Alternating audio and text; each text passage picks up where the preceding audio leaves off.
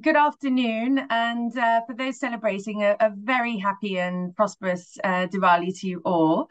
And huge thanks again to Observer Research Foundation, who's a great partner of the organization that I lead, Children's Investment Fund Foundation.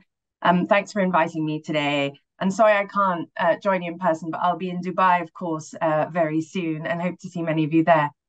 Um, so I've just been given a few minutes to make some remarks, and I think everyone would agree that right now the world feels dangerous and complicated and divided. All of the challenges that we face are profound, and climate change is arguably the most existential of all of them. I've spent my entire professional life working on climate change, and in particular, trying to bolster the multilateral climate process. And I also spent a lot of time working on the build up to the Paris Agreement as a friend of COP26, and now on the advisory committee of Dr. Sultan, who I understand that you heard from earlier today. We're at a really crucial point in the climate negotiations. And I'm going to share a little bit about the reflections from G20 into the COP. But the good news is that climate remains one of the few areas where there are clear avenues for discussion and cooperation, north-south and east-west. This is evidenced regularly by even continued discussions between the US on China and climate change when geopolitical tensions are high. And so it's really important that we use climate as a bridge globally at this time. And the G20 process has really helped doing that. And I really want to commend India's presidency. In fact, the Delhi Declaration was the first G20 text to center the 1.5-degree objective and had specific language on reducing greenhouse gas emissions by 43% by 2030, which is really, really crucial as we go into the global stocktake. And it also had really good language on clean energy, and echoed Dr. Sultan's calls for a tripling of renewables capacity and centered universal energy access, which I think is absolutely crucial. It also called for a doubling of the rate of energy efficiency improvements. And in fact, in the near term, that will drive the greatest level of emissions reductions. So the bar was set for COP28, and a real emphasis on just transition from the G20 also sets the tone.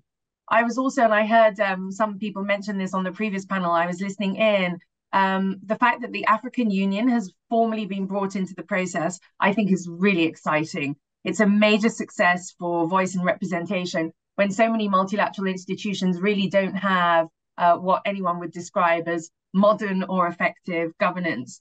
And this is particularly exciting given going into COP28, because you will have seen the work that Kenya and the African Union did at the Africa Climate Summit in September, setting out a really bold agenda, positioning Africa not just as a victim of climate change, but really as a continent that has a huge amount to add and to the negotiations, but also to offer in terms of practical solutions. So it's really crucial that the African Union is at the table, and both India and the UAE have been really instrumental in raising African voices, including broader Global South voices. So I know UAE is going to pick up quite a lot of the Indian agenda, and this story of livelihoods and inclusivity and equity is a core part of that baton handing, to use a relay race kind of term. So I want to talk about a couple of issues that I think particularly draw links between the G20 and COP28 and finance. I'm sure you heard Dr. Sultan say a lot about this this morning. I think finance is going to be one of the bellwethers of the COP. I think an outcome on oil and gas is going to be another key bellwether of the COP. Everyone is looking to the UAE to make progress in these areas that hitherto has seemed so challenging. I've been spending a lot of my time over the last year or so on finance in particular. We know that the capital exists, we hear it again and again, but it's not necessarily accessible for the people that need it. We are going to have a conversation about subsidies and taxes, but a key issue that I've been working on this year is around the cost of capital. India's G20 presidency also needs to be commended here, because The leaders' declaration set out very clear expectations on the scale of finance that was required. But interestingly, the G20 under India's presidency also commissioned a really important report on MDBs, which made very clear recommendations about the approach to risk, how to use balance sheets, how to be more efficient, and essentially how to improve MDBs, but not just to make them better, which I think is an agenda shared by all, but to also make them bigger, which means that these institutions, on the assumption that they can reform, could increase in size to deliver on the scale of finance that's needed. And I just want to come back again to this issue of cost of capital. While renewables are now cheaper across the world, the cost of capital in many parts of the world is prohibitive. And that makes it very, very difficult for those who need it to access it. And this comes against the background of a debt crisis. And the current debt crisis is not the result of macroeconomic mismanagement. It is the result of exogenous shocks. So COVID, war, climate shocks, all of those things have conspired to create unsustainable debt situations for many countries. It's not the quantum of debt that is unsustainable, it's the structure of that debt that is unsustainable. Foreign currency, very heavy in foreign currency, and very high costs of capital. So we need to address these issues structurally. The COP can build on the work of the G20 and the work on MTB reform. And I'm sure Dr. Sultan spoke to you this morning about the unmet commitments on 100 billion and about the need to capitalize the loss and damage fund. And I think at the World Leaders Summit at the start of COP, we really need to see heads of state and finance ministers and the MDB and IFI presidents and private sector CEOs come out in force explaining what they're doing to meet these challenges around not just the scale of finance, but also the quality of finance, as I said, and the cost of finance. And they need to talk about how they're meeting existing commitments and how they're going further. I'm going to be moderating a discussion with MDB and IFI presidents about this system-wide reform agenda. And we really urgently need to hear about the level of ambition. The tricky thing for Dr. Sultan is, of course, that the COP doesn't have control of many of the institutions that are needed to drive the transition.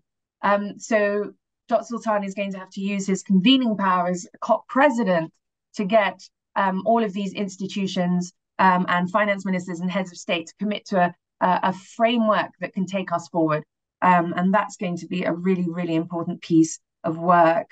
And all of this is going to build on a lot of the work that's been initiated by leaders from the Global South. I'm sure many of you have heard of the efforts of the Prime Minister of Barbados, Mia Mottley, and her Bridgetown agenda, which has been really crucial in challenging the MDBs and the international financial system. That was picked up by President Ruto in the Africa Climate Summit, as I mentioned. Also, the V20 finance ministers from the most climate vulnerable countries with the Accra Marrakesh agenda. All of these initiatives have come from the Global South.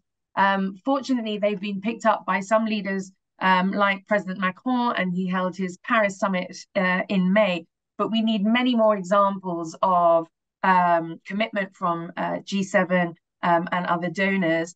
And the debt crisis can't be forgotten as the backdrop, because if the MDBs just provide more debt in the current context, that's not going to solve the problem. We need a range of financial solutions that really address the needs of borrowers, not just the needs of creditors. So, as I said, I just wanted to commend India's G20 presidency and for the work it's done. And I'm really excited to be attending COP. I'm hoping it's going to be a transformative moment on finance, but also on oil and gas. We've seen huge profits sitting on the balance sheets of oil companies. Only 5% of those profits are currently being directed towards clean energy. Those companies need to step up. But as I said, we're going to need fiscal instruments and regulation to tackle methane and many of the other issues on the oil and gas agenda.